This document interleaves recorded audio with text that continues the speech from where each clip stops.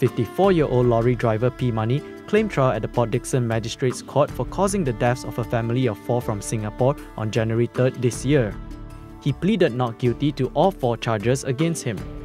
During the incident at the Jalan Sepang Lukut traffic light junction in Lukut at 2:30 p.m, the lorry he was driving rammed into a multi-purpose vehicle carrying the victims who were in Malaysia for a vacation.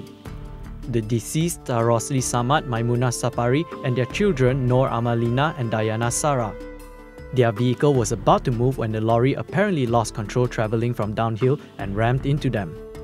Bail was set at 32,000 ringgit and the court fixed April 16th for remention.